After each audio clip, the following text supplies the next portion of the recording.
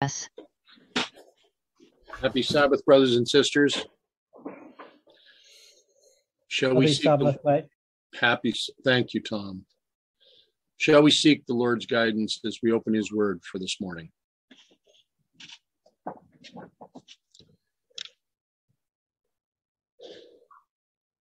Gracious Father in heaven, we thank you that we can again come together, open your word, study together, and seek your guidance. Be with us as we do this today. Help us so that we may understand that which you have left and you have provided for us at this time. There are many examples in your scripture that we do not understand. So we seek you. We seek you to guide us. We seek you to tell us and show us that which we need to know for this time. I ask your blessing, Father, on everyone that's attending this study this morning, and for those that will attend the study watching it by video. Help us now, direct us so that all that is done may bring glory to your name. Mm-hmm.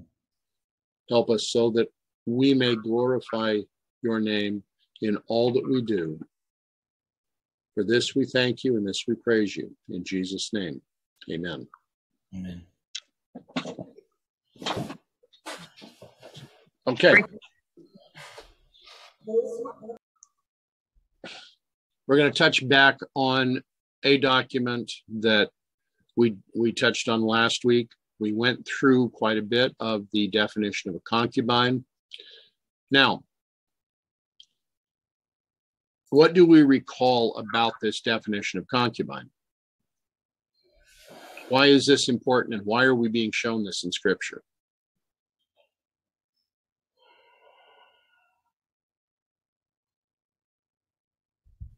Well, we were looking at this because of what happens in Judges, near the end of Judges, so dealing with the concubine. So I can't remember beyond that. Okay. Well, to ask a very simple question, was it in God's providence that men should have more than one wife? No. Was it in God's providence that wives should have more than one husband? Nope. Here we deal with a situation where man is setting himself above God and above God's law. So, as we were going through this, we are showing that David had 8 wives and 10 concubines. We know that Solomon had multiple wives, 700 wives and 300 concubines. So he had 1,000 women to whom he was associated.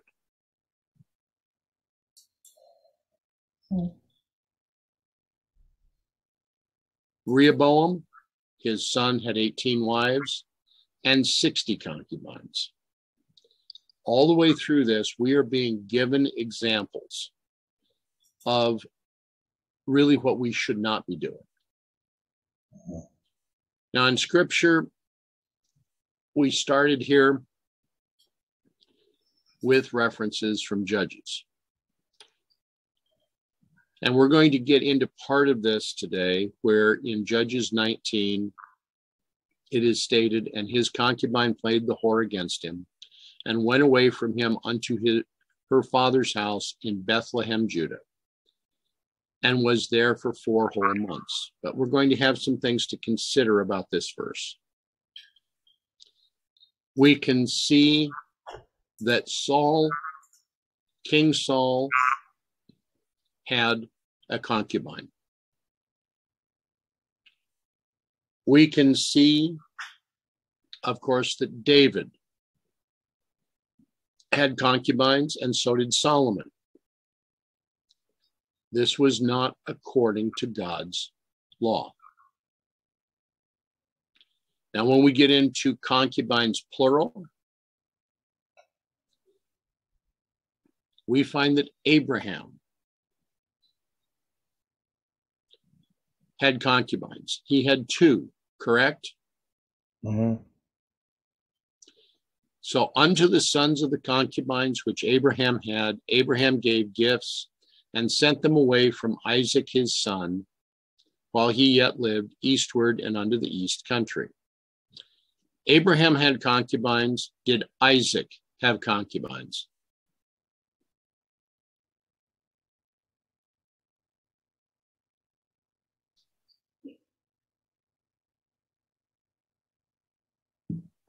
No. Correct. I can't think of it. Yeah, No. Did Jacob have concubines? not that I'm aware of. So all 4 of the women he was married to, they were all 4 wives, right? No, there was 2 handmaids. And they, of course, they're the 2 handmaids, but all of them were treated as wives. Yeah. Okay. Mm-hmm. We are told in 2 Samuel 5 that David took him more concubines and wives out of Jerusalem after he was come from Hebron, and there was yet sons and daughters born unto David. Now, all of these situations are showing us that this was not a way that God wanted these things to be handled. These men chose to act as they thought was best. Mm-hmm.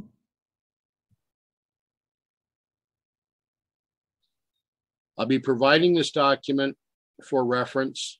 I'll be sending it to Theodore. And I would be interested in any other thoughts that anyone might have on this particular subject. Okay?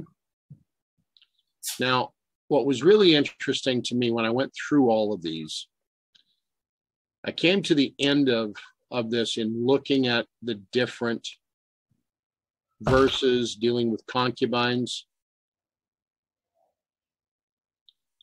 And there was one word that had popped up that I really was intrigued with, and that's the one that's on the screen now, Mizpah, which is in the feminine and is defined as watchtower. Why is a watchtower important? The scope of trouble. Watchman. Why is a watchtower in the feminine gender important?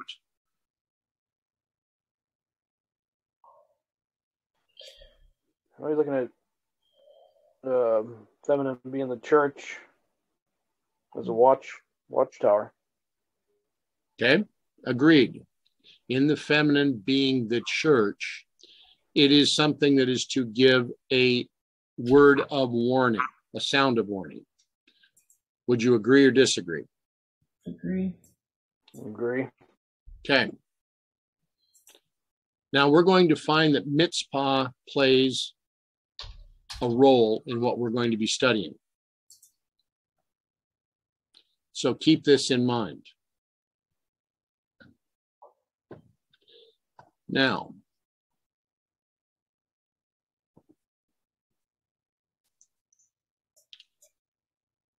As we come back to Judges 18, we left off last week in Judges 18:21. We have a party of the tribe of Judah that claims himself to be a Levite. And this party from Judah is given an opportunity by a man named Micah. Micah is willing to pay him and provide him with clothing and provide for his daily sustenance.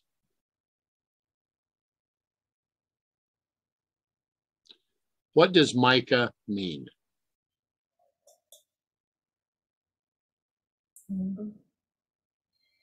One who is like God.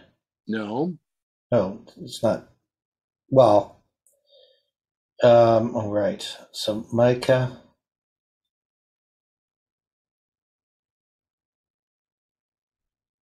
I don't know. Who is like? Okay, who is like, yes. Just not the God parts there. Correct. Yeah. So the question becomes, who is Micah representing at this time, where Micah is willing to provide funds, clothes, and food for one of the tribe of Judah that claims to be of the Levites?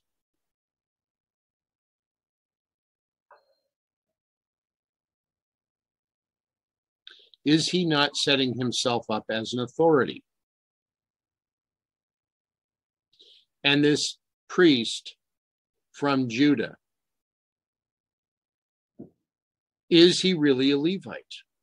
If he is willing to worship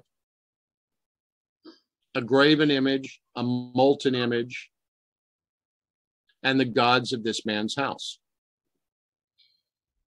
is he following God? Nope. So in Judges 18:19, and they of the tribe of Dan said unto him, hold thy peace, lay thine hand upon thy mouth, and go with us, and be to us a father and a priest. Is it better for thee to be a priest unto the house of one man, or that thou be a priest unto the tribe and a family in Israel? And the priest's heart was glad. And he took the ephod and the teraphim and the graven image and went in the midst of the people. So they turned and departed and put the little ones and the cattle and the carriage before them. And when they were a good way from the house of Micah, from the house of who is like, the men that were in the houses near to Micah's house were gathered together and overtook the children of Dan. Now, of course, what is the meaning of the name Dan? Judge. So we have gone from the house of who is like to dealing with the children of Judge.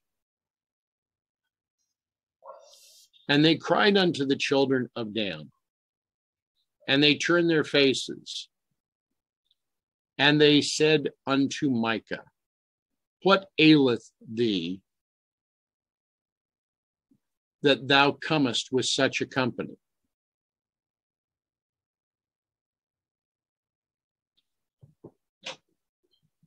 So they're having a problem. Why have these men come? Why are they here in Mount Ephraim? The Danites had been allotted territory much further south from here, but they were choosing not to go after their territory. They wanted to go after a territory that someone else had already conquered. How is this not like the church today?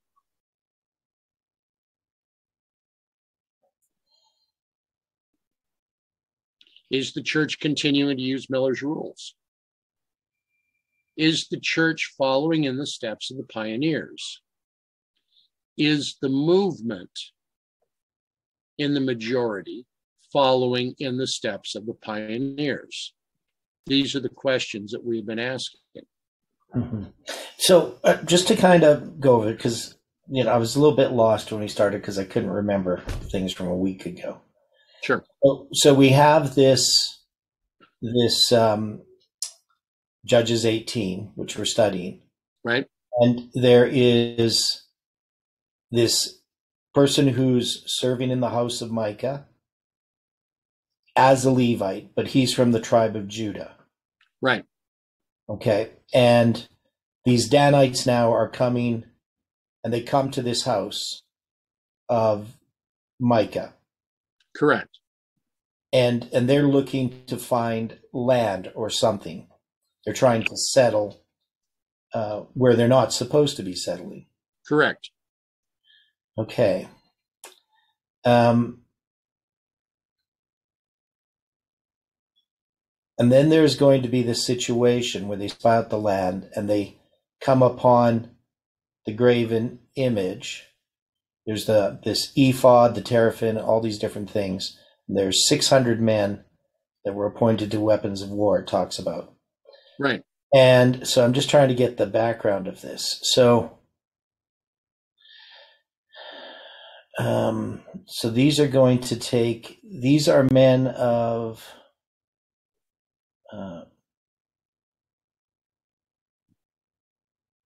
okay, these are children of Dan, these 600 men of war. So there's something I'm missing in this story. Should we go back over the first portion of the chapter? Well, yeah. So, okay. Well, just can you give me a summary of exactly how you see what's happening? Because I'm not sure if I follow the story completely. Okay. Here is Micah. Yeah. As we looked at this in chapter 17, Micah had stolen money that his mother was going to use to give to a smelter to make gods. Right. Now, the premise that we're going to establish is that these chapters from 17 through 21 of Judges are occurring at the early portion of the book of Judges, not really at the end of Judges. Yeah, then that's pretty clear that this is prior to, like, this is shortly after Joshua dies. Right. Yeah. Now, to me, it's shocking that this would happen so soon after the death of Joshua. Now, my question with this is, can the application be made that we're dealing in this portion very similar to how the Millerite movement was reacting soon after the death of William Miller? Yeah, it's that period of time. So then trying to find this story here, the children of Dan coming in to this story, we're saying that this is a judge. We have Micah, his name means who is like, and I can't get my mind around it to make the applications yet. Okay. So what's happening at the beginning of this chapter then? What's the issue? That's what I don't understand. I just don't even understand the literal story yet. So, okay. Now, of course, we are establishing that the various verses that begin in those days, there was no king in Israel. That links every one of these chapters together. Yes. Okay. Now we're told the tribe of the Danites sought them an inheritance to dwell in, For unto that day all their inheritance had not fallen unto them among the tribes of Israel. So who are they representing? I'm asking if the Danites are not representing the Millerites that became Laodicea. Okay. Okay, it's interesting. Keep going. Okay.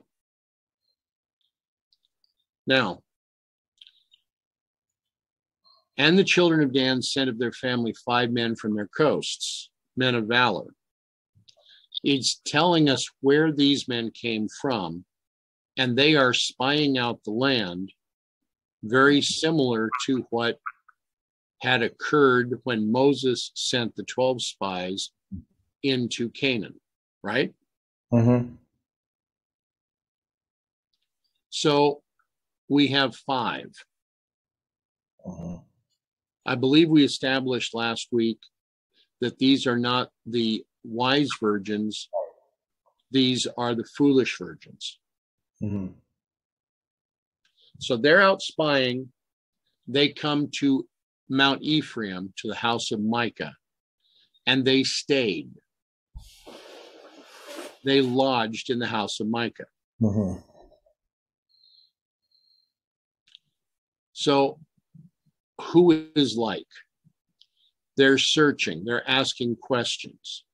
They've come because they have not had the backbone to take their own allotment.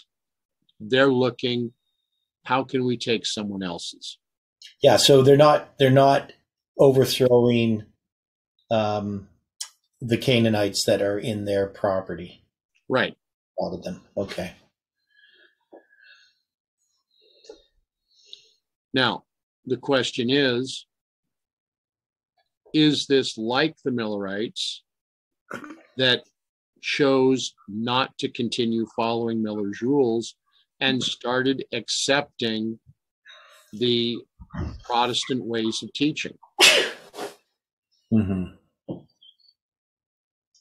They seem to be taking that course. Okay, thank you. Now, when they were by the house of Micah, they knew the voice of the young man, the Levite. How would they know this young man's voice?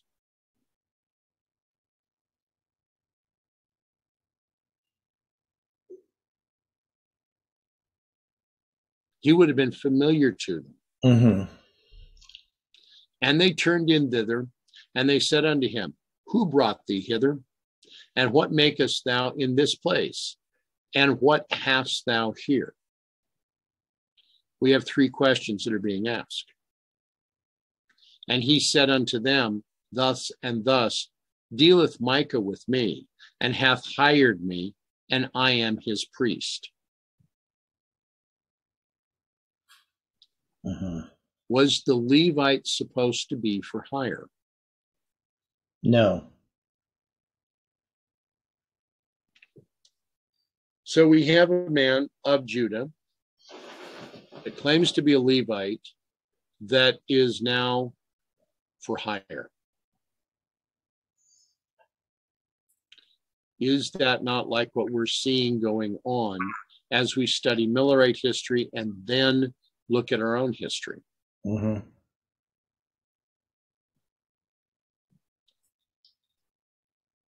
And they said unto him, Ask counsel, we pray thee, of God, that we may know whether our way which we go shall be prosperous.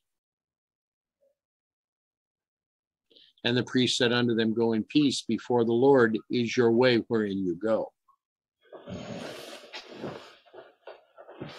Is this the way that a true priest would have responded? No. And we're given an example of that from 1 Kings 22. So Jehoshaphat said unto the king of Israel, Inquire, I pray thee, at the word of the Lord today. Then the king of Israel gathered his prophets together, about 400 men, and said unto them, Shall I go up against Ramoth Gilead to battle, or shall I forbear? And they said, Go up, for the Lord shall deliver it into the hands of the king. And Jehoshaphat said, Is there not here a prophet of the Lord beside, that we might inquire of him? Isaiah makes it very clear, and so does Hosea. Now, as we continue through this in background, the 5 men departed, came to Laish, and saw the people that were therein, how they dwelt careless after the manner of the Zidonians, quiet and secure. And there was no magistrate in the land that might put them to shame in anything. And they were far from the Zidonians and had no business with any man. So these 5 Danites are opportunistic. Where are we going to find those that are giving a peace and safety message, that don't really care about what's going on right now? Thinking of the 5 foolish. Yes. There, had the tribe of Dan had even a portion of the faith that Caleb showed, they could have conquered the coast that they left to the Philistines. They could have conquered that which was allotted to them. But at their time, they are deciding that they're not going to put out the effort to use the faith to inquire of God, where are you to go? They're inquiring of man.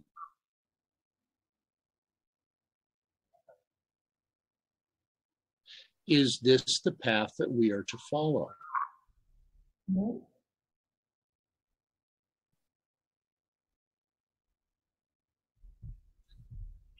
And they came unto their brethren, to Zorah and Eshtal, and their brethren said unto them, What say ye?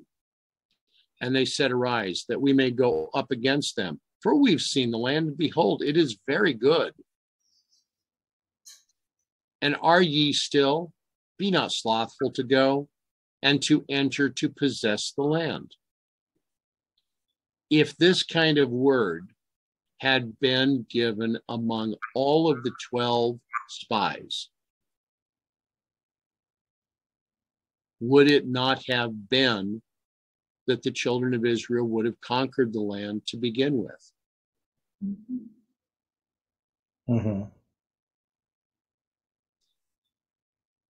We're given this as an example. The way that Father Miller laid out for study was given to him, I believe, by Gabriel. I believe that was given to Gabriel by Christ. I believe it was given by Christ from God.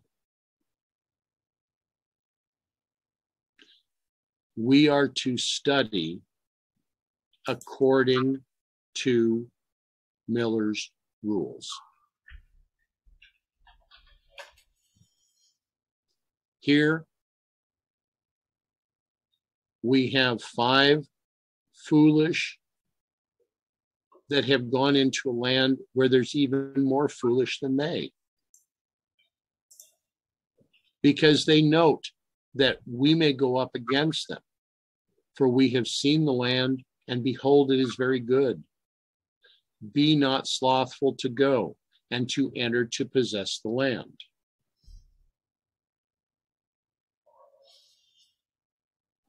And when you go, you come to a people secure and to a large land, for God hath given it into your hands, a place where there is no want of anything that is in the earth. Now here we go with the 600 men girded with weapons of war. But what weapons were they using?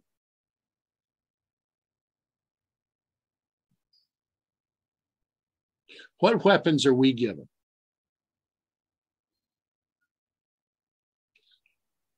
Are we not given the scripture? And are we not given prayer? Mm-hmm. Given the Well, sword and shield. Yeah, Ephesians 6. Okay. But are we seeing those weapons being used here by the Danites?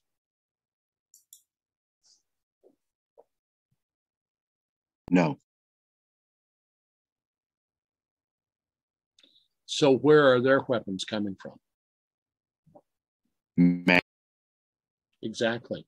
Carnal. Yeah.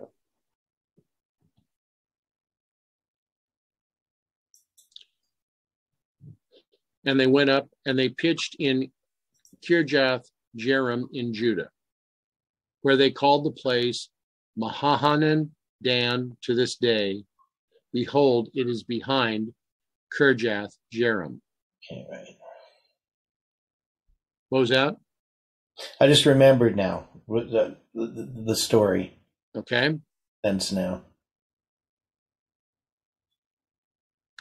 Now, after they had pitched here, they passed thence unto Mount Ephraim and came unto the house of Micah.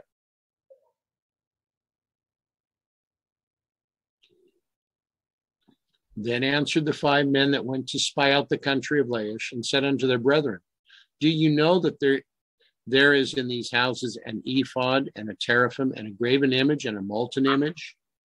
Now therefore consider what you do. What did the word of God say about items such as this?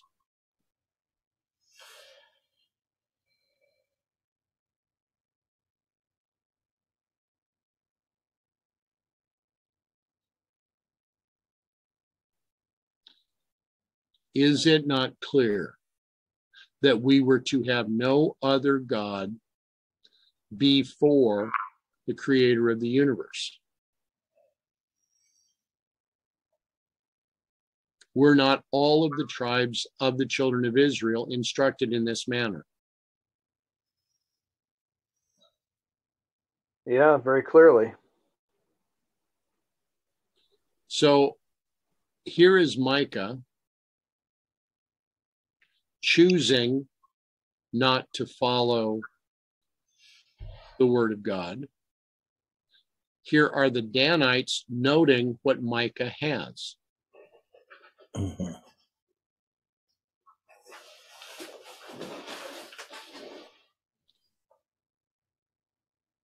And they turned thitherward and came to the house of the young man the Levite, even unto the house of Micah, and asked him of peace. We went through this because we have the example with Joseph, and we have the example with David. The 600 men girded for war stood by the entering of the gate to the house of Micah. Does that mean that they're battling with Micah? Does that place them in total opposition to those that they are finding in Mount Ephraim? Mm-hmm.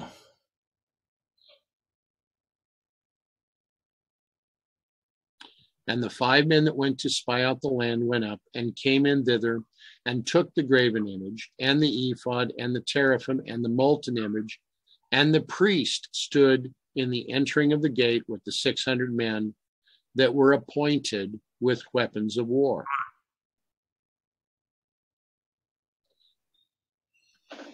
Is there a symbolic representation to 601? The priest standing with the 600 men of war.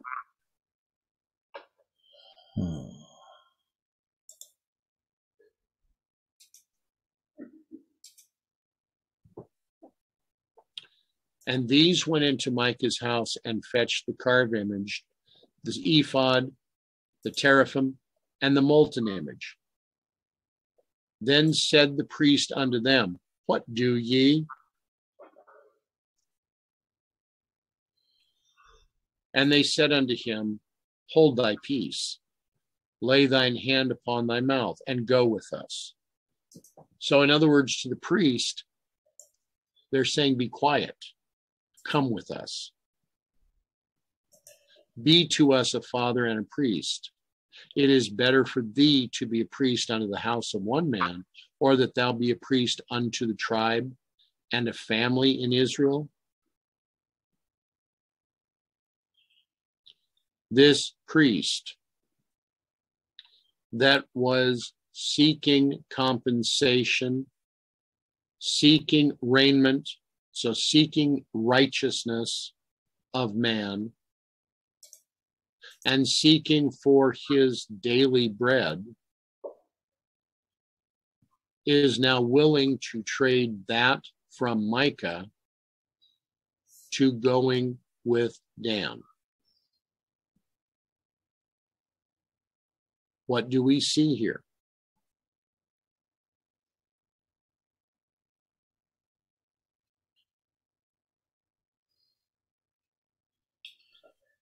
Well, I mean, it's obviously religion for sale. Okay. If it's religion for sale, is this according to God's instruction? No. I'm still trying to place this story, though, as far as so who's Micah representing?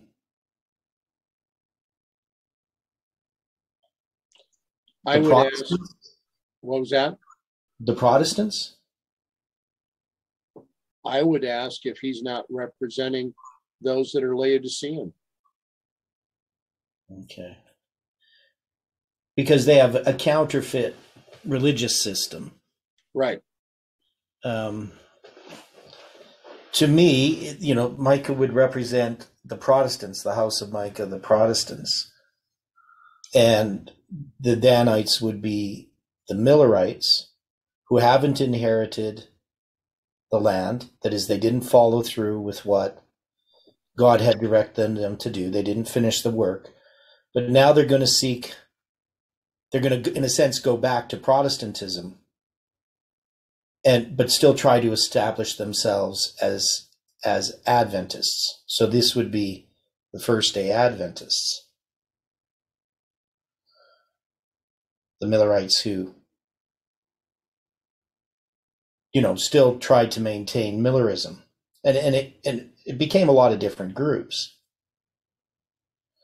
But, I mean, that's the way that I would look at the story.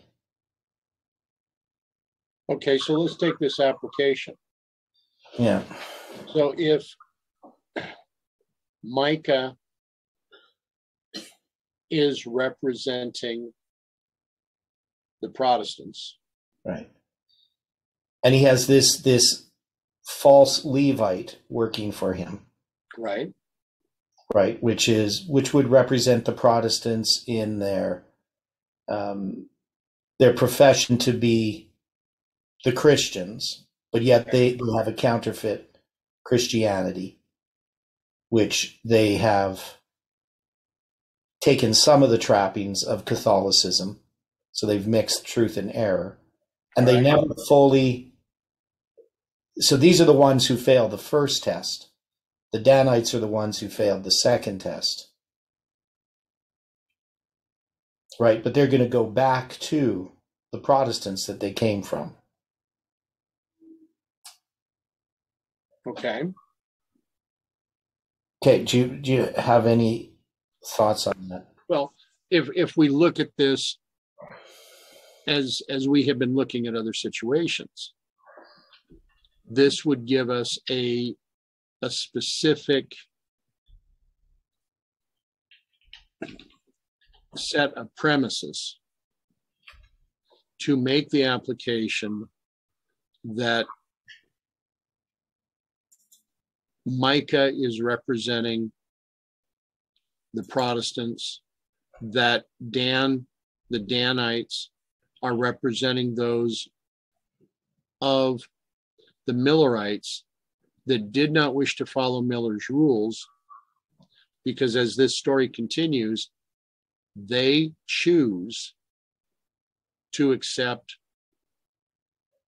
the graven image, the molten image, the teraphim, and the ephod that they find in Micah's house. Mm-hmm.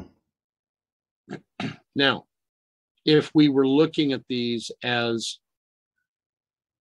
different ways in which the Protestants today are differing from the movement today, Mm-hmm. we would see that one would be Sunday sacredness, Yeah. one would be the state of the dead,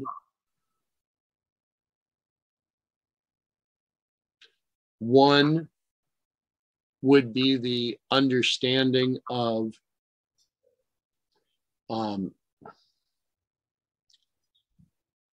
what the gospel is. I mean,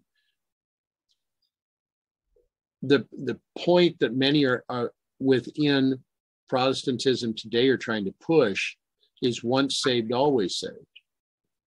Mm-hmm. They don't wish to see anything that has to do with the courtyard, with the holy place, or with the most holy. They just believe that once you accept the name of Christ, that you're saved regardless. And you can continue doing exactly what you're doing right now, and you're still saved. Okay. Now, this story is setting us up for chapter 19, too. Correct. Which I think is where the illustration becomes the most powerful. But you need this background in order to understand it. Exactly. Okay. So we can look at the players here. We can see who the Levite represents, and then who his concubine would represent. Right. Okay. So this Levite, this priest, his heart is now glad. He takes the ephod, he takes the teraphim, he takes the graven image, and he went in the midst of the people. Is he Levite or is he Levin?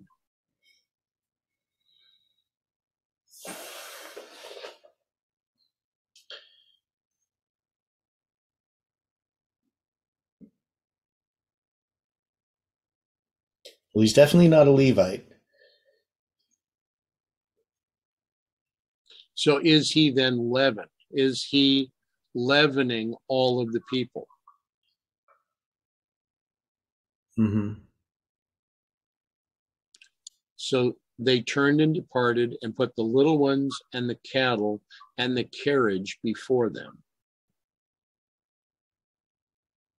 Now that's a little different from what we were addressing before when it came to the Amalekites and the situation with Moses when Joshua had to battle the Amalekites.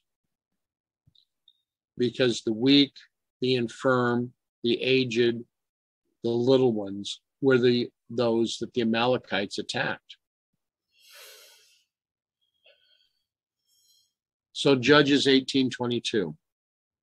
When they were a good way from the house of Micah, the men that were in the houses near to Micah were gathered together and overtook the children of Dan.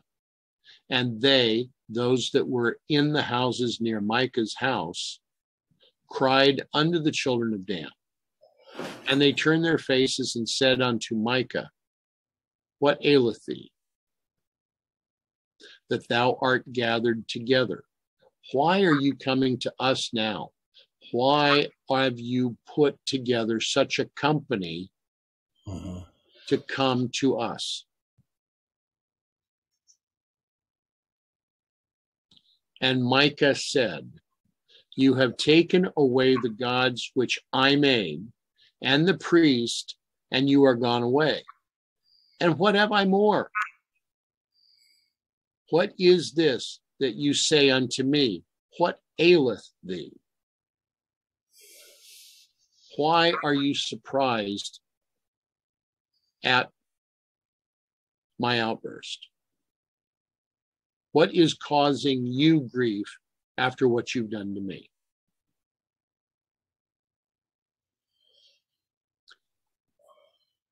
Is this then not the Protestants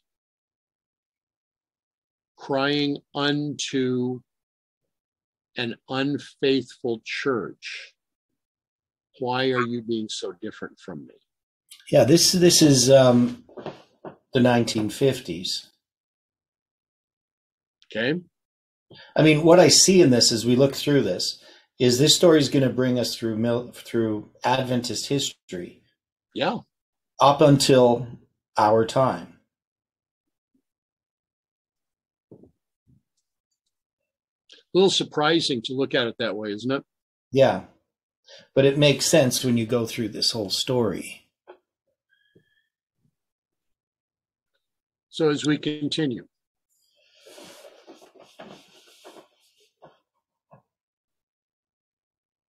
And the children of Dan said unto him, let not thy voice be heard among us, lest angry fellows run upon thee, and thou lose thy life and the lives of thy household.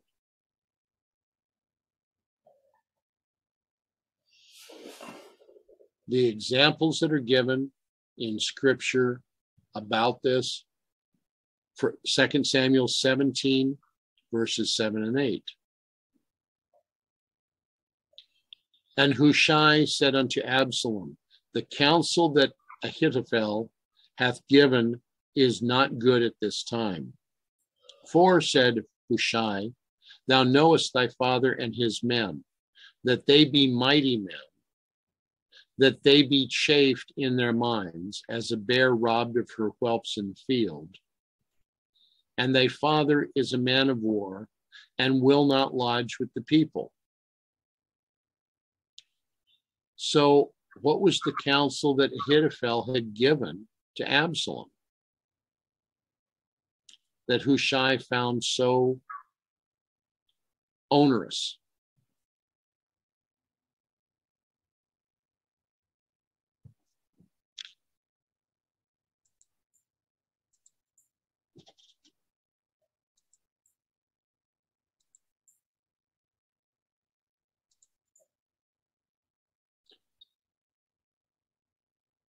Ahithophel said unto Absalom in 2 Samuel 17:1, let me now choose out 12,000 men, and I will arise and pursue after David this night.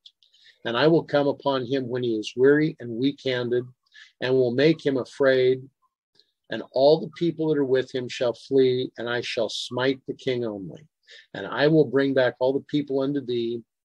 The man whom thou seekest is as if all returned, so that the people shall be in peace. And the saying pleased Absalom well, and the elders of Israel. So Ahithophel was saying, let's go after David. Let's embarrass David. Right. Well, yeah, and then he's going to call Hushai for a second opinion. Right. So here we are. We're seeing the time of the abomination of questions on doctrine. Yeah. We're seeing the effects of what questions on doctrine is going to have within the church, but also with the Protestants. Mm-hmm. And the children of Dan went their way. And when Micah saw that they were too strong for him, he turned and went back to his house.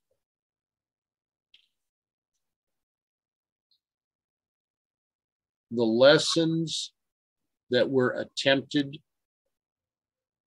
to be taught were being set aside in 1957.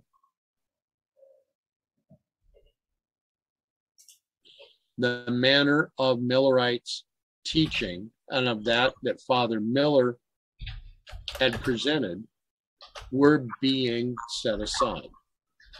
Mhm.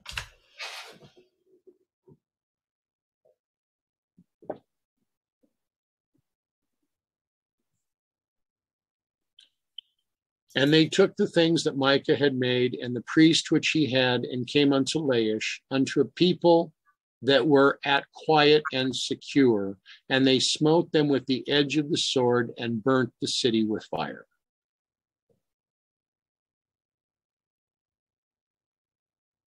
They came with a message of war to a people that were quiet and secure, that were not willing to defend themselves.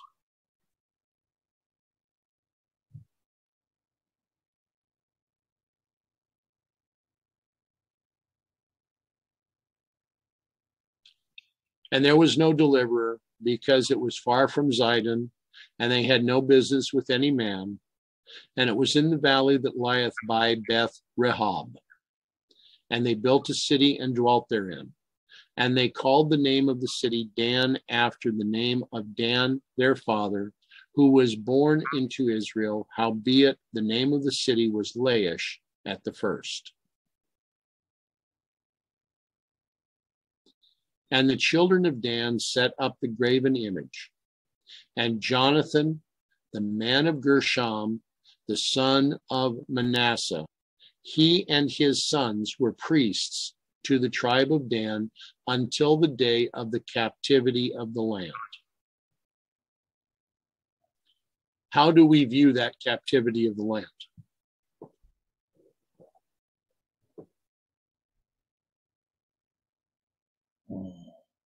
Is this not the Assyrians taking Israel captive?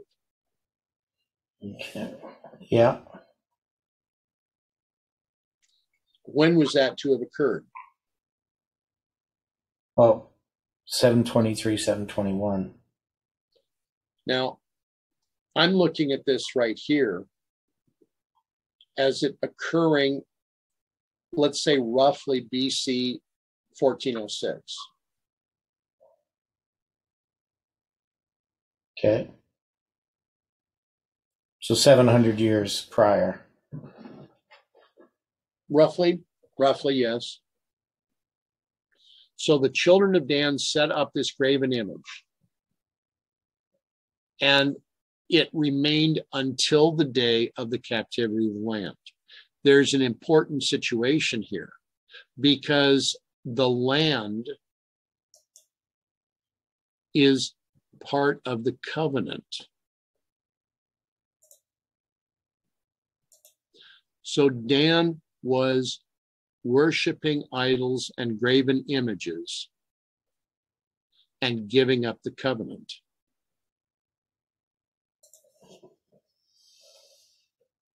Would you have a problem with that? Mm.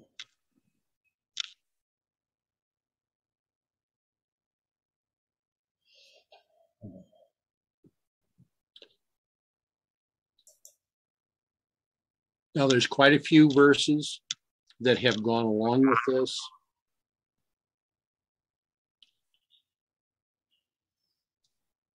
When we're dealing in this situation,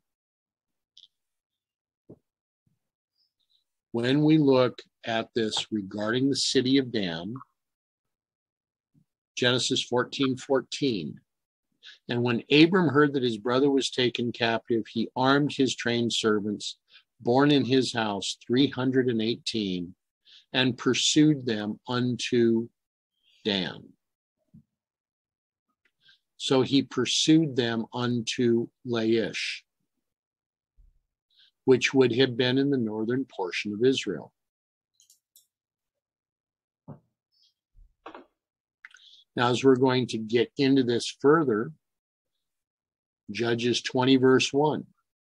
Then all of the children of Israel went out, and the congregation was gathered together as one man, from Dan even to Beersheba, from Judge to the well of the oath, from Judge to the 25:20, with the land of Gilead unto the Lord in Mitzpah, unto the Lord in the watchtower.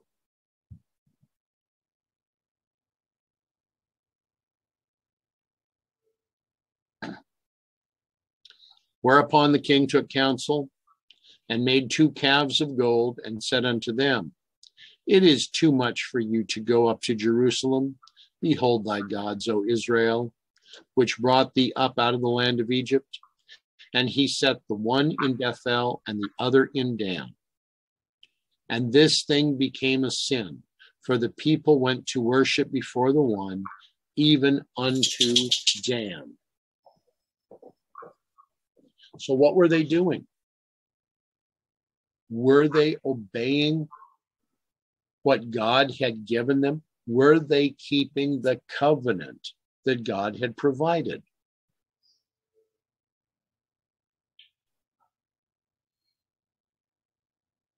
They were showing externally and internally that they could not keep the covenant.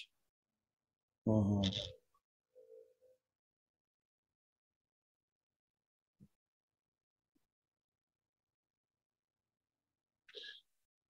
The king sets up a golden calf in Bethel, the house of God, and he places the other in Judge. Mhm.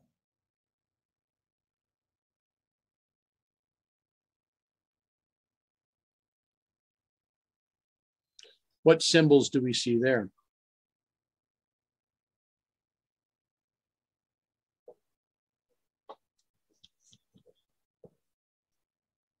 What can we say about this? Church and state. Yeah, church and state.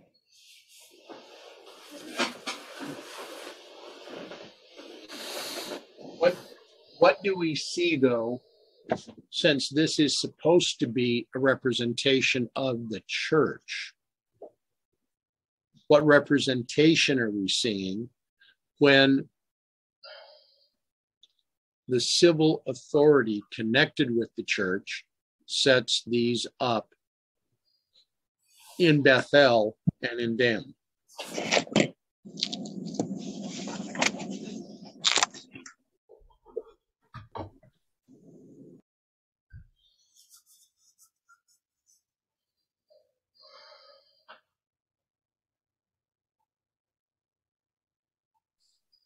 Now, So what point of Adventist history would it be?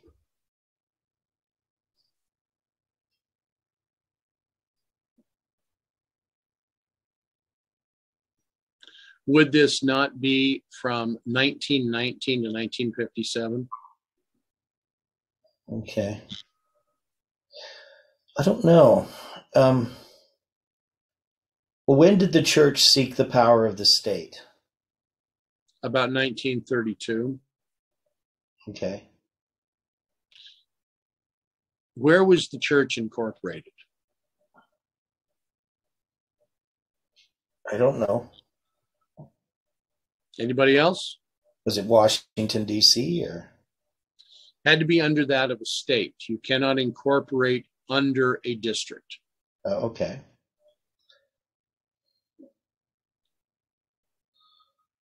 It comes as a shock to many to realize that the church was incorporated under the laws of the state of Maryland. Why is that difficult for the Seventh-day Adventist Church to incorporate under the laws of the state of Maryland?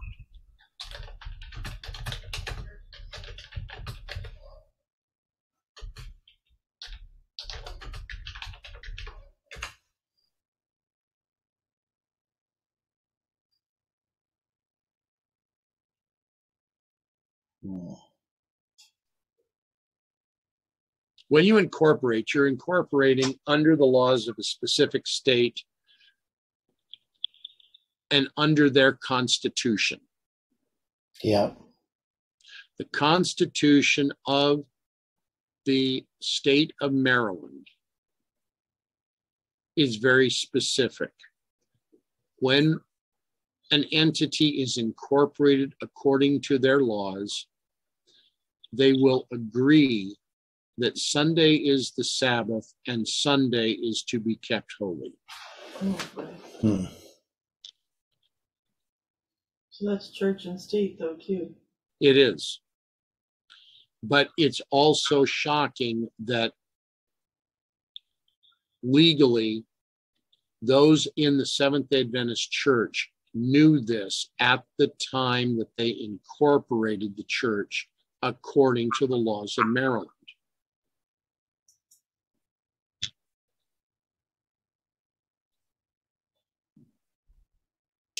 Okay, so yeah, this seems to be the case.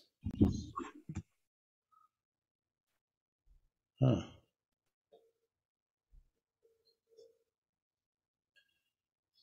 So why did they do that? I wasn't there. I've had people in the past that said, well, you know, they probably incorporated according to the laws of Michigan because that's where Battle Creek was. Yeah. But they didn't. They chose Maryland. Yeah, no, it's interesting. I mean, because I'm looking at the Warburg Adventist Church website. Okay. And it says this site is created and controlled under the laws of the state of Maryland, which shall be the law giving effect to an interpretation of all terms and conditions hereunder. And it shows all the copyright things of the Adventist Church. They own the copyright for the General Conference Corporation of Seventh-day Adventists, Conference of Seventh-day Adventists, Seventh-day Adventist, and also Adventist, as well as numerous other trademarks. I don't know how you could copyright the name Adventist. They found a way. Because there's other groups that are Adventist groups. Well, I found it very interesting as we get a little further into this study. Yeah. That the Adventist Church, the Seventh-day Adventist Church right now,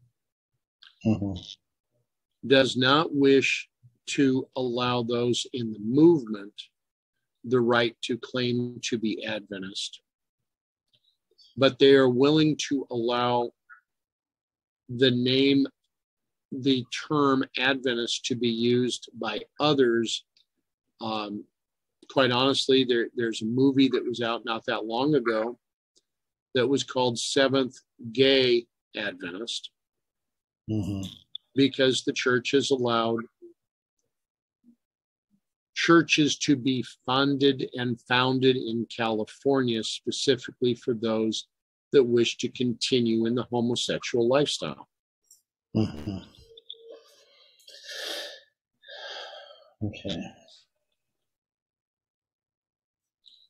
Now, it is very specific in the Constitution of Maryland that those that are so incorporated must agree that Sunday is the Sabbath, that Sunday is the day of worship, and that they are to keep that day of worship.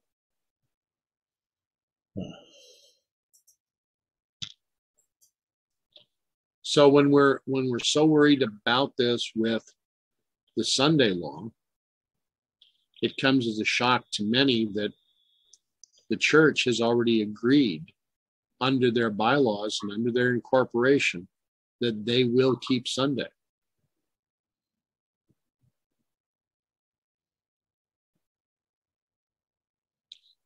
Now, as we come here, Judges 18:31, and they set them up Micah's graven image, which he made, all the time that the house of God was in Shiloh. When was the house of God in Shiloh? Well, until David took the ark from Shiloh to Jerusalem. Wasn't the house of God in Shiloh until the death of Eli? because the ark was taken by the Philistines at that point. Yeah, the ark was captured. Okay, you could be right.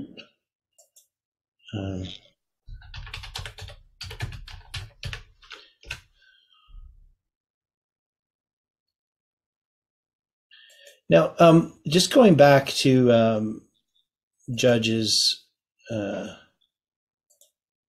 18, verse 30, Sure. where it talks about the children of Dan set up the graven image, and Jonathan, the son of Gershom, the son of Manasseh, he and his sons were priests to the tribe of Dan until the day of the captivity of the land. It is possible that that could be the captivity of the ark. Just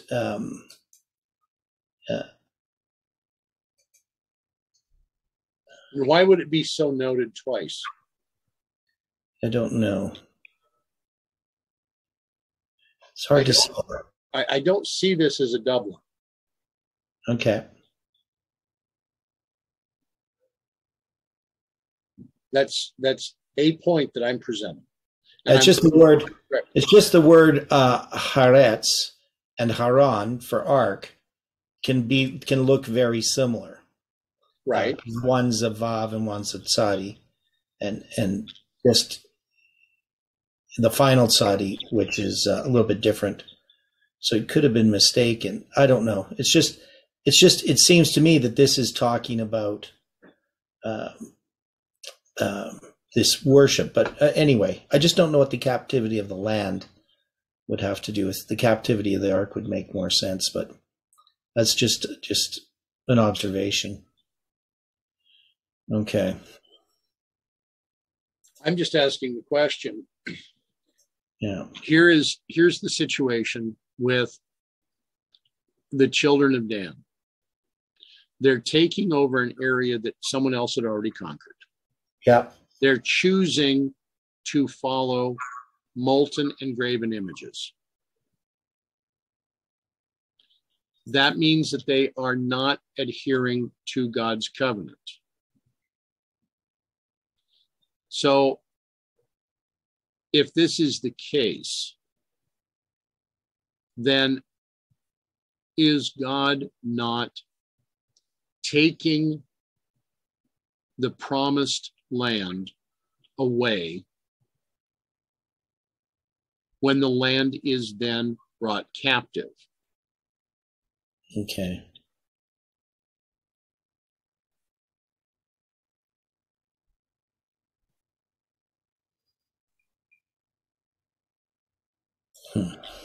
And then we have the situation with the ark, because the ark was viewed as being integral with the house of God, was it not?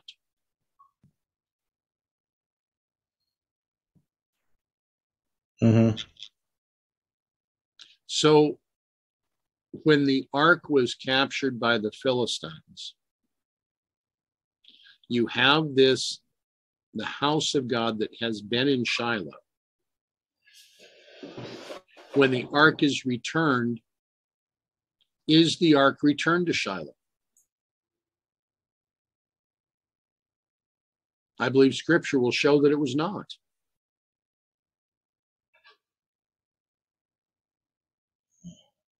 Okay.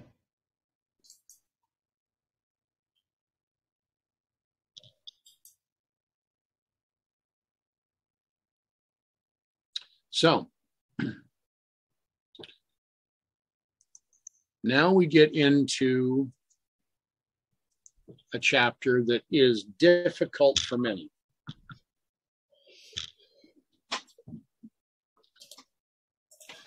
The chapter headings here are: a Levite of Mount Ephraim goeth to Bethlehem to fetch home his concubine, and on his return cometh to Gibeah in the evening. An old man entertaineth him. The men of the city beset the house with vile intent, to prevent which the man yieldeth up his concubine, who is abused by them to death. He divideth her into 12 parts, which he sendeth to the 12 tribes of Israel. Now, the alternate reading of Judges 19:1. And it came to pass in those days, when there was no king in Israel, that there was a certain Levite sojourning on the side of Mount Ephraim, who took to him a woman, a concubine, out of Bethlehem, Judah. Now we've identified that a concubine is not a primary wife, correct? Mm-hmm. We have identified that symbolically a woman represents the church or a church.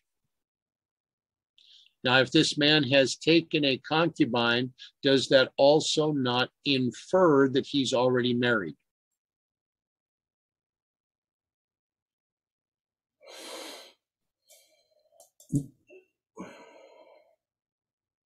I would say probably.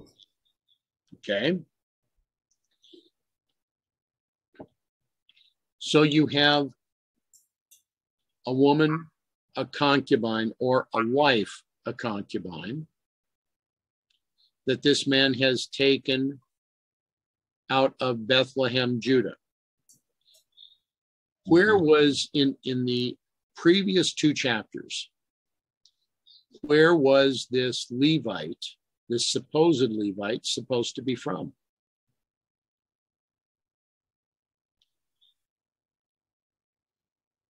Was he not from Bethlehem, of the tribe of Judah? Yeah. So is it possible that this certain Levite is the same Levite that we have been addressing in chapters 17 and 18? It's definitely possible. I would think it's the same one. Okay, I would agree. Now, next verse. And his concubine played the whore against him, and went away from him unto her father's house in Bethlehem, Judah, and was there. And we have two different ways that this is to be looked at. It says first 4 whole months. The alternate reading says a year and 4 months. And the alternate Hebrew says days, 4 months. Now, if this is a year and 4 months, are we talking 16 or 17 months? Depending on what calendar we're looking at.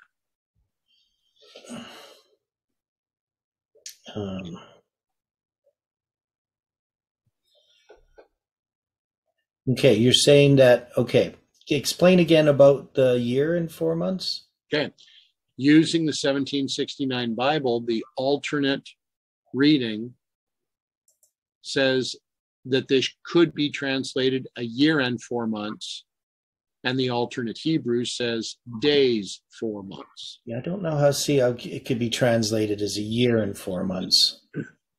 Okay. Because it really says 4 months of days. Okay. So I'm not sure their alternate reading makes sense.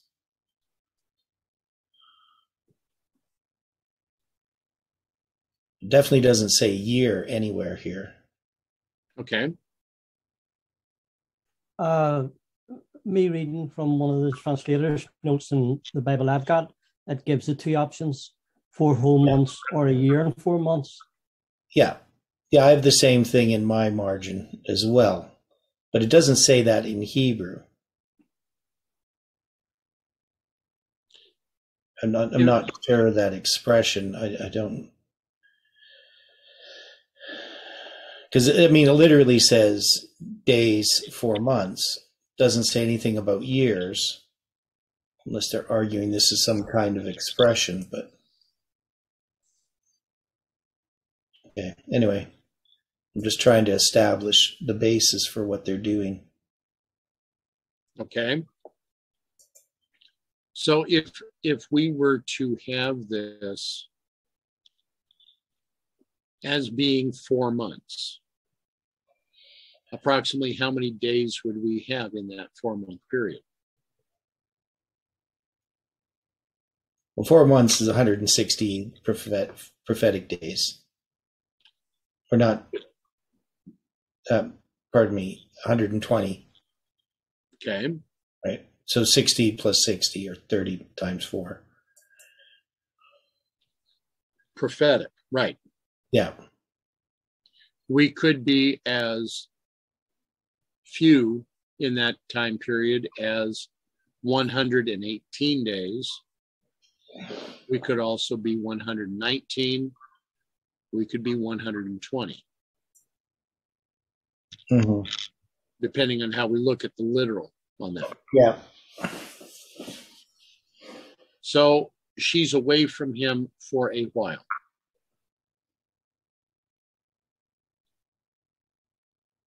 Mm-hmm. And her husband arose and went after her to speak to her heart and to bring her again, having his servant with him and a couple of asses. And she brought him into her father's house. And when the father of the damsel saw him, he rejoiced to meet him. Now, here he is noted as the woman's husband. We have stated prophetically, biblically, that the symbol of the woman is a church. This Levite of Bethlehem, Judah, has come having his servant with him and a couple of asses. Does that mean that he is bringing twice the message of Islam that we saw with Balaam?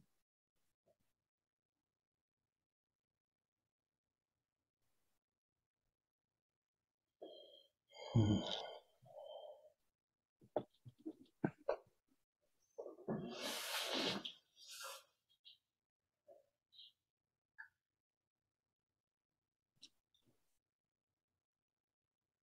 Here is this Levite of Judah who has served an idolatrous people, has served a people that are seeking after their own, not seeking after God. He is now coming to his concubine, his lesser wife.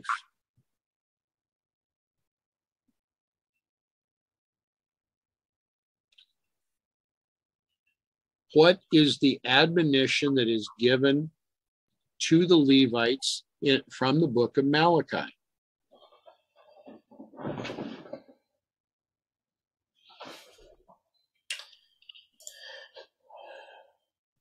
Well, it's about the message in the book of Malachi to the Levites specifically. Yeah, specifically.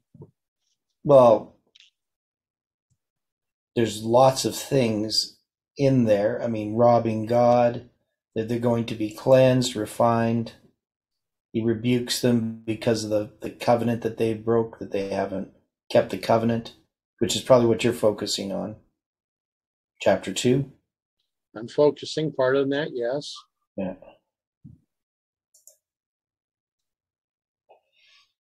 Is it not clear they have abandoned the wife of their youth? Yes.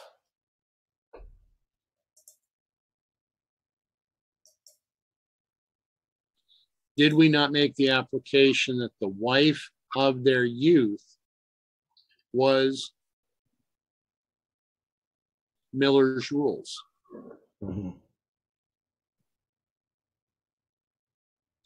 So here we have this Levite He has gone to Bethlehem, to the house of the father of his concubine.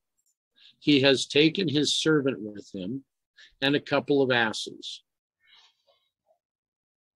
She brought him into her father's house. And when the father of the damsel saw him, he rejoiced to meet him. He had not met his daughter's husband. That says quite a bit, doesn't it? Because in a wedding, do not the families come together to get to know one another, to celebrate the wedding? So here's the father. He's now rejoicing to meet his daughter's husband.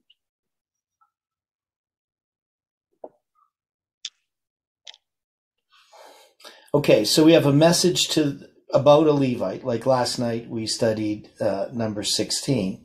Right. And this was about the Levites as well. Right. And Malachi's a message to the Levites. And so the Levites are Seventh-day Adventists. Okay.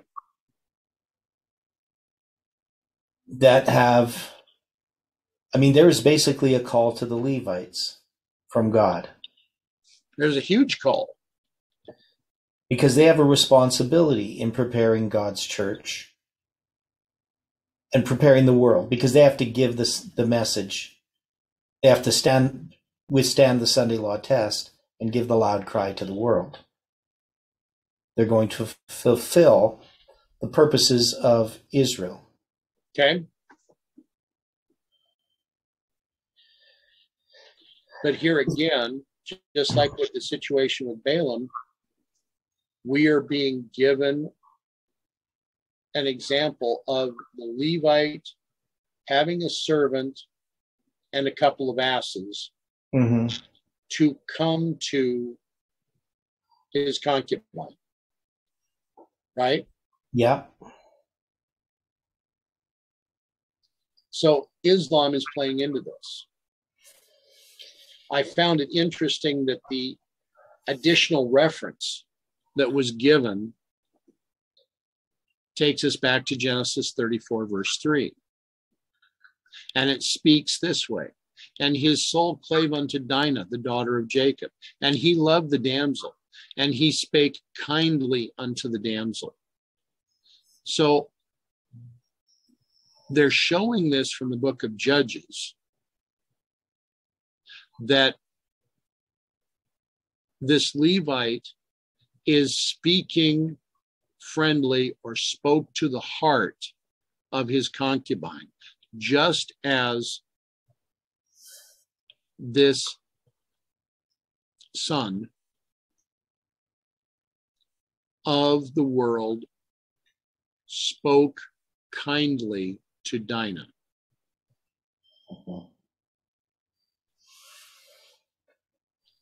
Now the next verse, Judges 19:4. And his father-in-law, the damsel's father, retained him, and he abode with him 3 days. So they did eat and drink and lodged there. Is not the statement, father-in-law, the damsel's father, is this not a doubling? Is this not then a return to the message of the second angel?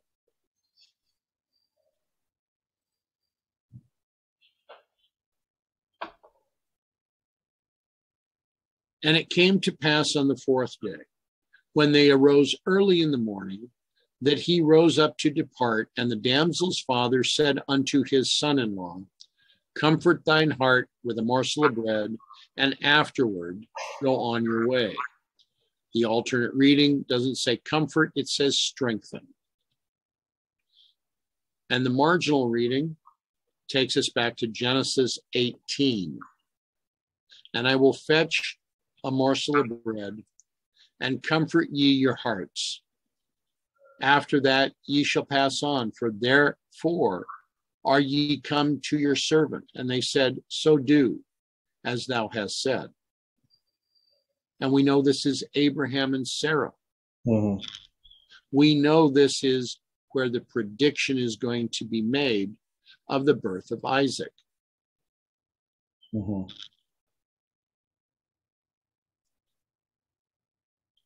So the father-in-law says to the son-in-law, strengthen thine heart, have a meal with me.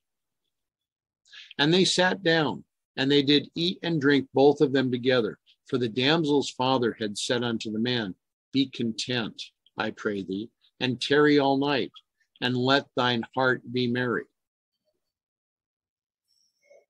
And when the man rose up to depart, his father-in-law urged him.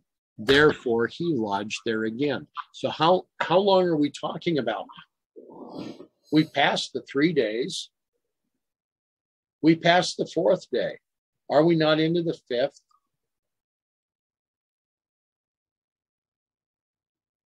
What are we seeing in this portion?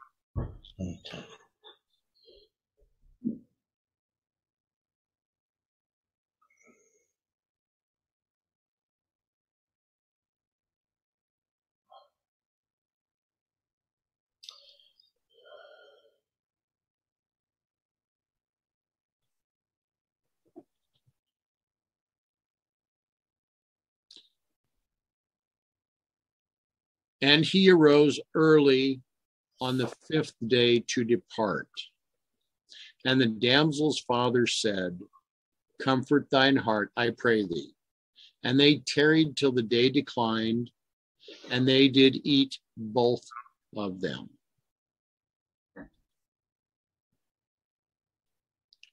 And when the man rose up to depart, he and his concubine and his servant, 3 people, the 4th being his father-in-law, the damsel's father, said unto him, behold, now the day draweth toward evening. I pray you tarry all night. Behold, the day groweth to an end. Lodge here, that thine heart may be merry, and tomorrow get you early on your way, that thou mayest go home or go to thy tent. Mm-hmm. But the man would not tarry that night, but he arose up and departed, and came over against Jebus, which is Jerusalem. And there were with him 2 asses saddled. His concubine also was with him. We have the man, we have his servant, we have the concubine, and we have 2 asses. Mm-hmm.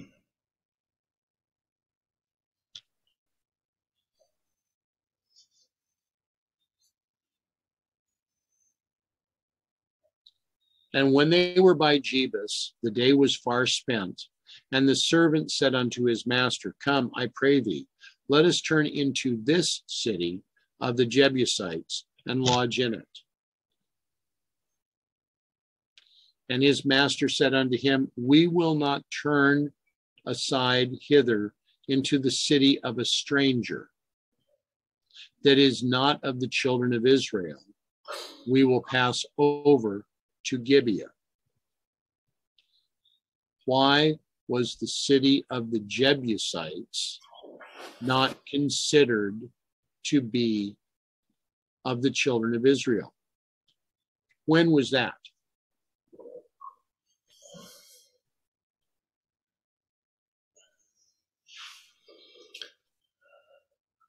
What do you mean, when was it?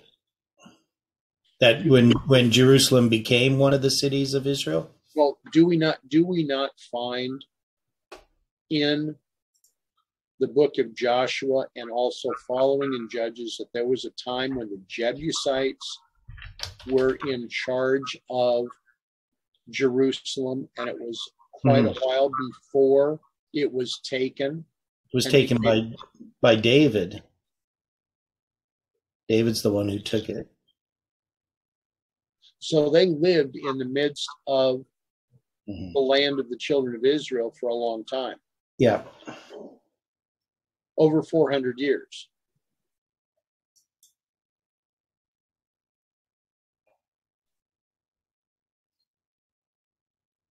Possibly 450 years. Yeah, so, well, yeah, quite a while anyway. Okay. And he said unto his servant, Come, let us draw near to one of these places to lodge all night, in Gibeah or in Ramah. What is important about Ramah?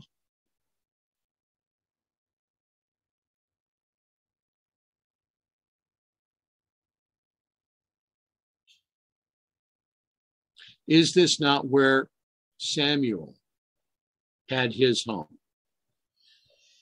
Mm-hmm. Is this not where he was teaching the school of the prophets?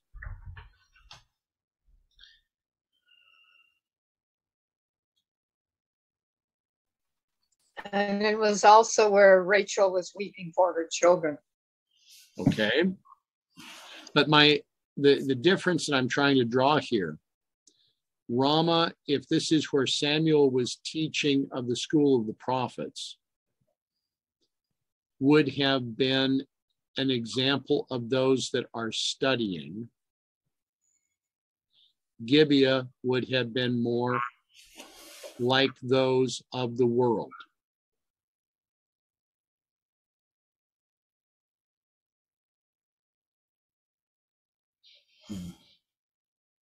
And they passed on and they went their way, and the sun went down upon them when they were by Gibeah, which belongeth to Benjamin.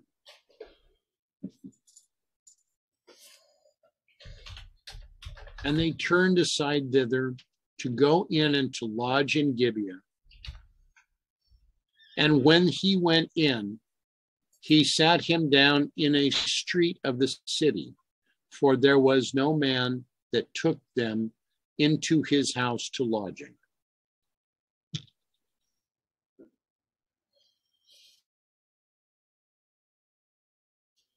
So if we look at this just a little different, we have two verses, Matthew 25:43 and Hebrews 13:2. As the Savior stated, I was a stranger and you took me not in, naked and you clothed me not, sick and in prison and you visited me not. So here is this Levite of Judah with his concubine, with his servant, with 2 asses, and no one was offering to take them in. Hebrews 13:2. Be not forgetful to entertain strangers, for thereby some have entertained angels unawares.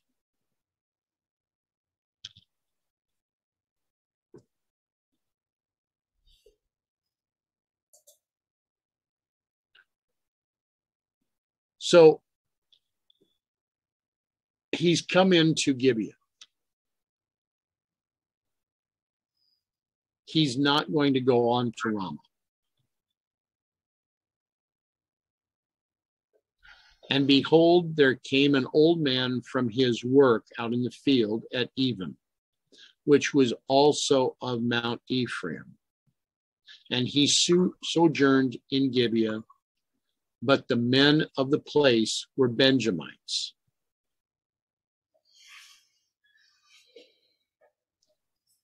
So this Levite of Judah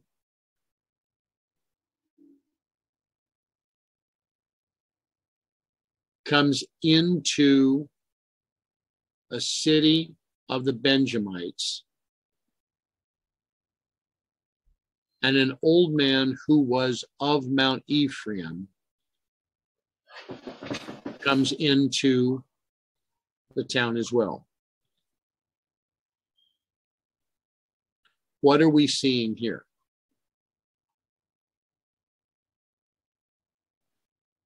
Is this not this Levite of Judah is now recognizing someone that he would have known from Mount Ephraim? Yeah, seems that way. And when he had lifted up his eyes, he saw a wayfaring man in the street of the city. And the old man said, Whither goest thou, and whence comest thou?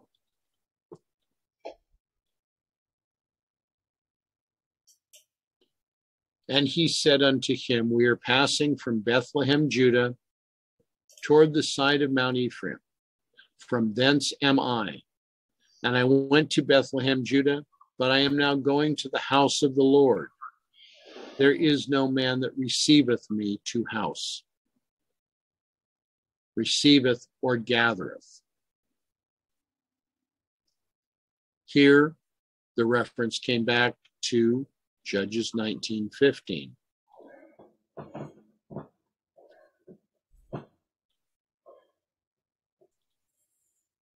Yet there is both straw and provender for our asses, and there is bread and wine also for me, and for thy handmaid, and for the young man which is with thy servants. There is no want of anything. And the old man said, Peace be with thee. Howsoever, let all thy wants lie upon me, only lodge not in the street. Where have we heard this comment before? Lodge not in the street. Lot. Yeah. Exactly. Mhm. Lot says that to the angels. Mhm. The old man says, Peace be with thee. Who else would say, Peace be unto you? Jesus. Christ would. Okay.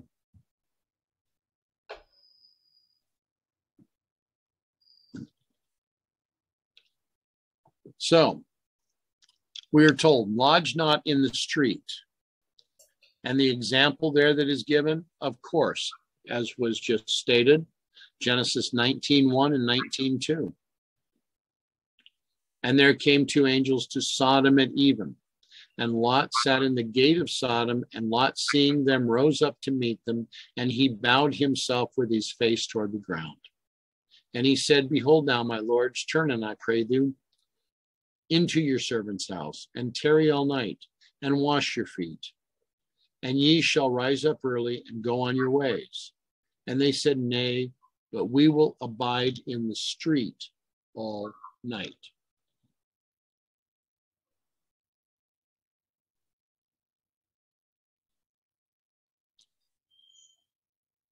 We assume we are going to be safe in this city because it is the city of the Benjamites. We assume that we are among brethren. Here in Genesis 19, they were among those of Sodom, and Lot is offering his house.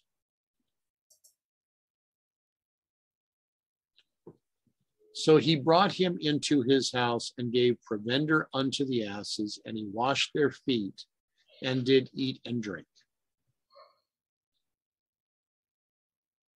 So he accepted the old man's invitation, right? Mhm. Now, as they were making their hearts merry, behold, the men of the city, certain sons of Belial, beset the house round about, and beat at the door, and spake to the master of the house, the old man, saying, Bring forth the man that came into thine house, that we may know him. It's interesting. They called for the Levite from Judah. They did not call for his assistant. Why?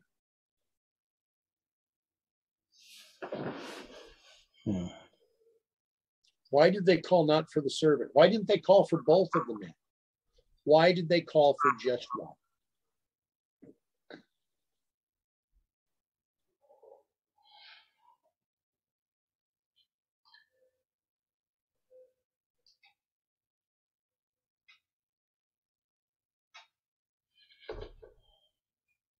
What can we draw from this?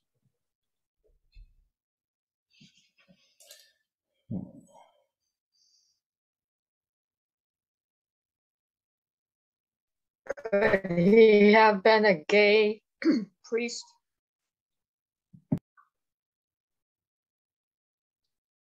All right. What evidence would you attach to that? Well, my computer had crashed, but I did manage to connect my phone for a while. I heard you mention Seventh-day Adventists. So I was wondering whether this had any bearing on that. I mean, there's so much perversion in the church right now, so nothing surprises me anymore.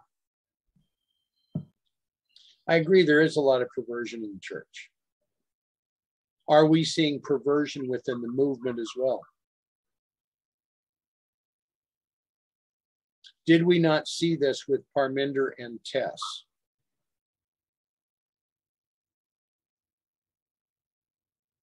Especially when Parminder is attempting to address teaching with parables.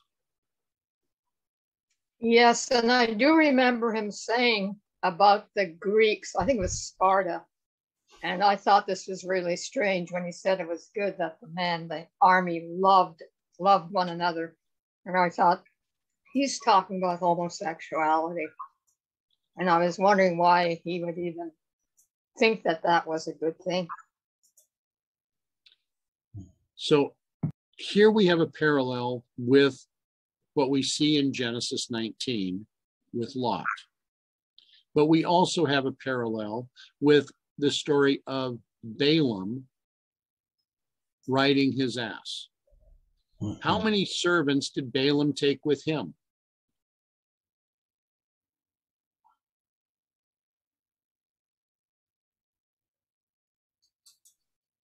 Did he not take 2 servants? I think so. How many asses did Balaam take with him?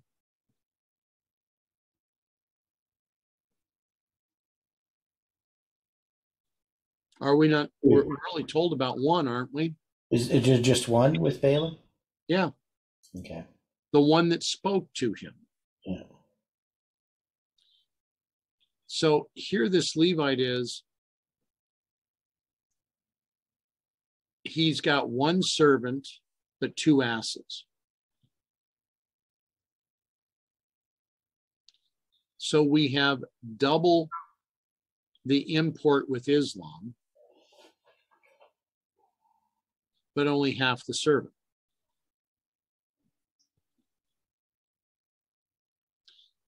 The parallel with Lot is we have 2 angels, and Lot steps out and says, "Nay, brothers, do not this folly." Here, the man, the master of the house, went out unto them and said unto them, "Nay, brethren, nay, I pray you, do not do so wickedly, seeing that this man is come into mine house. Do not this folly."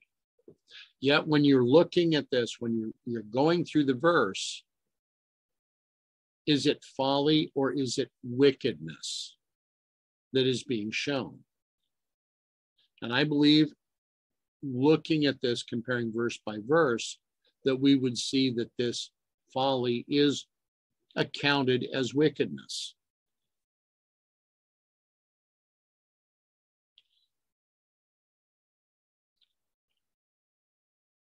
According to the laws that Moses gave to the children of Israel, what was to occur for those men that lay with men as they would women, or women that lay with women? Were they not to be stoned? Mm-hmm. Here is this city in the midst of Benjamin, in the midst of the allotted territory of Benjamin,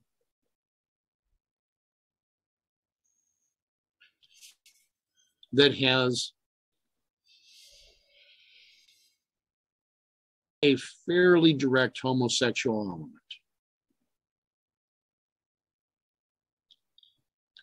Was this according to the laws that God had given?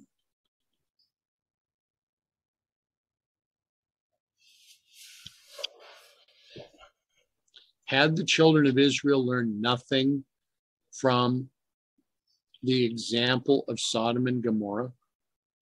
Had the children of Benjamin become so jaded that they had learned nothing from this? How much of this is like us today?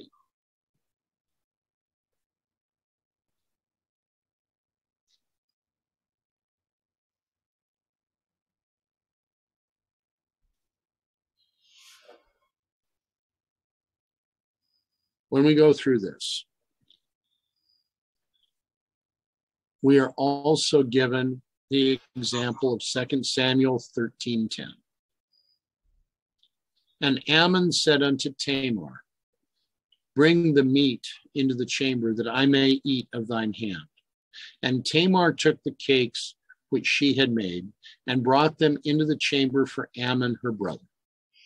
And when she had brought them to him to eat, he took hold of her and said unto her, come lie with me, my sister. And she answered, nay, my brother, do not force me, for no such thing ought to be done in Israel. Do not do this folly. Do not do this wickedness. We're given the same admonition in Genesis 19. Do not do so wickedly.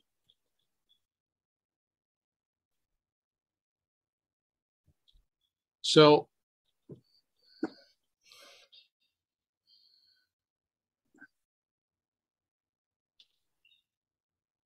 as I was reading through this, as I had been studying this and being led to study this, it was interesting to me in this comparison, because one of the points that comes out very in 2 Samuel 13 was that Tamar, David's daughter, was dressed how?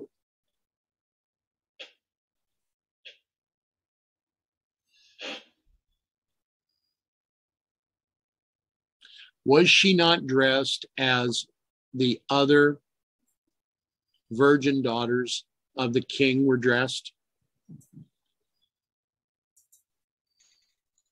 Yes, she was. And later, after the break, she tore her whatever clothing in grief. Okay, but what does it say about her clothing at that time? Well, it designated her as a virgin. But what does it say about the clothing itself?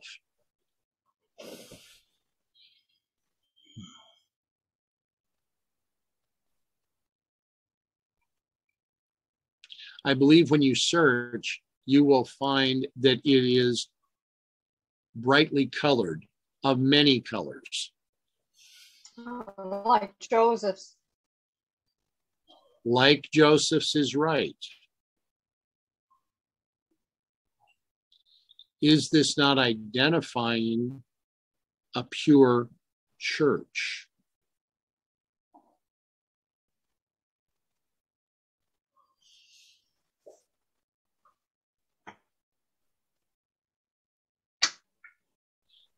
She then weeps after the situation with Amnon,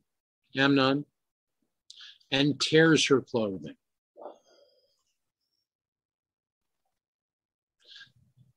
And I believe she covers her head in ashes.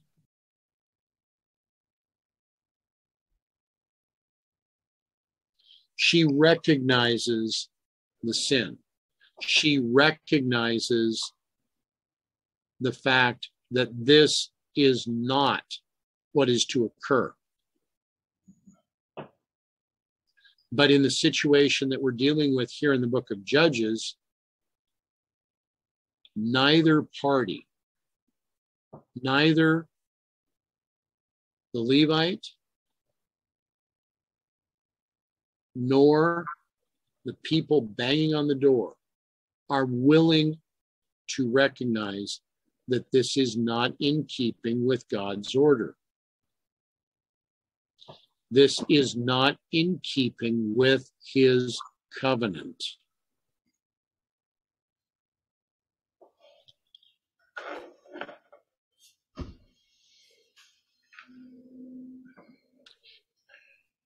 As the old man spoke, behold, here is my daughter, a maiden, and his concubine.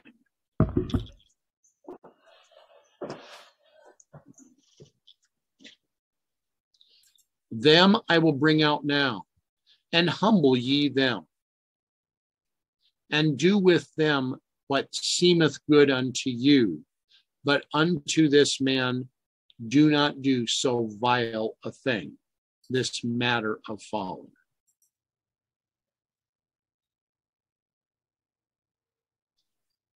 Should this man, the owner of the house,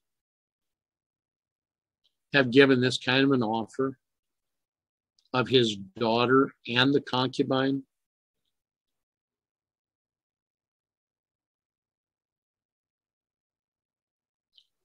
But the men would not hearken to him. So the man took his concubine and brought her forth unto them, and they knew her and abused her all the night until morning. And when the day began to spring, they let her go. Then came the woman in the dawning of the day and fell down at the door of the man's house where her Lord was, till it was light.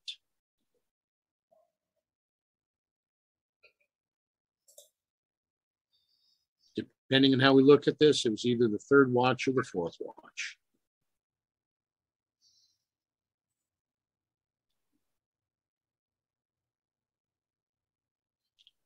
And her Lord rose up in the morning and opened the doors of the house and went out to go on his way. And behold, the woman, his concubine, was fallen down at the door of the house, and her hands were upon the threshold.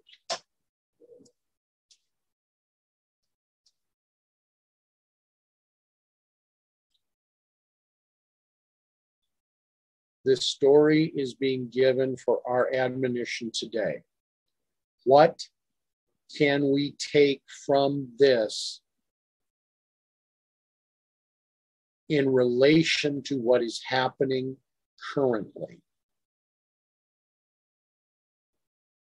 How do we approach this?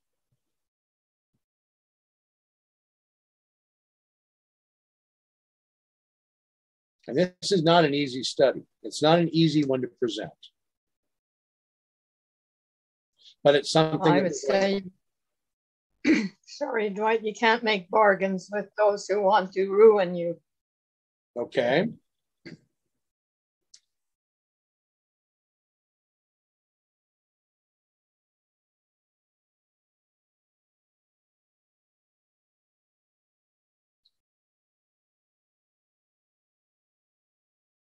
The woman is being offered.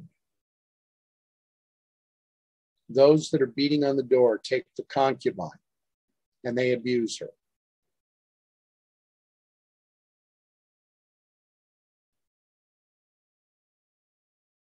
They let her go before it's light.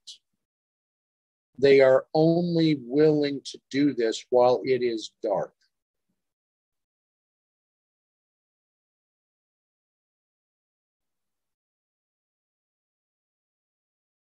They don't want their activity to be seen in the light. What are we being told about the Sunday law of and from the spirit of prophecy? Is it not? It's occurring in darkness. It's occurring by stealth. So what's happening here? Is this not occurring by darkness?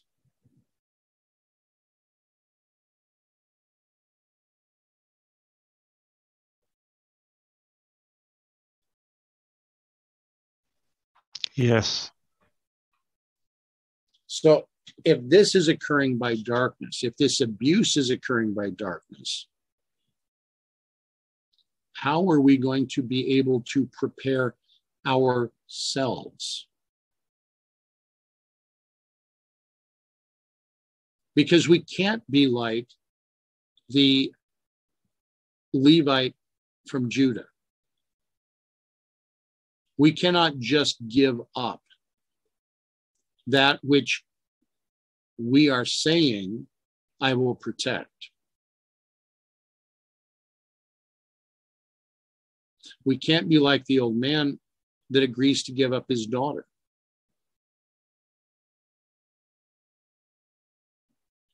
We don't want to be like those that are banging on the door. I mean, this is not the same banging on the door that we see in the Song of Songs or that we see in the book of Revelation.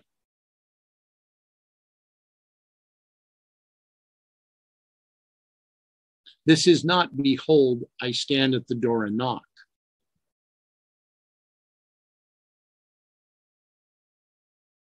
This is not the beloved that was out in the rain, banging on the door, waiting for entrance.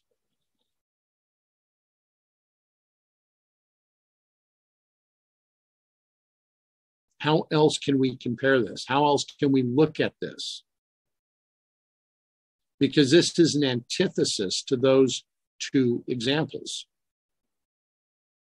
Well, I'm thinking that because the church has sold herself to the world and worldly standards and was incorporated in Mary land, that she's pretty well sold herself to the papacy anyway. So the Lord is just washing his hands of her and saying, have at it. You want the Pope, you want the devil as your ruler, then let everything that's polluting you take control of you. I'm done.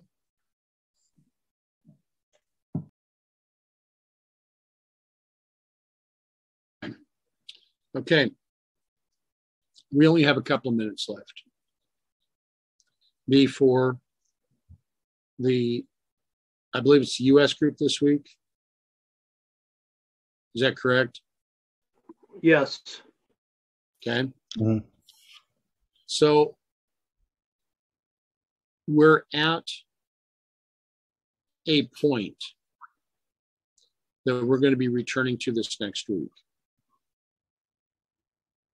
We're at a point of consideration because there's activity and a lot of it that is soon to occur.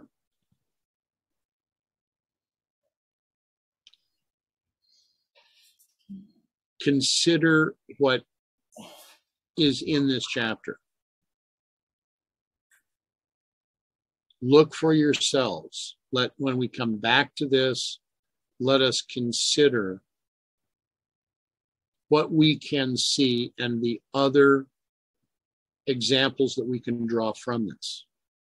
I have been amazed, especially with the asses in this portion, because we know that this has a reference for Islam. But why the two asses here and only one in the situation with Balaam? So shall we close with prayer?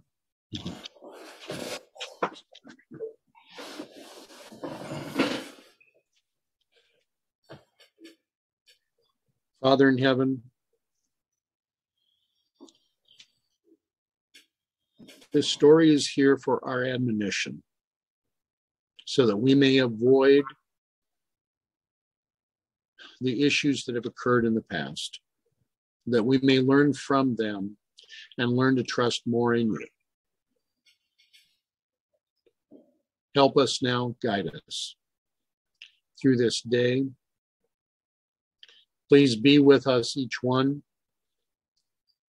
Direct us as we study. Help us to rely upon you, upon what Father Miller has given us, and upon your scripture. May your will be done. May we come into unity.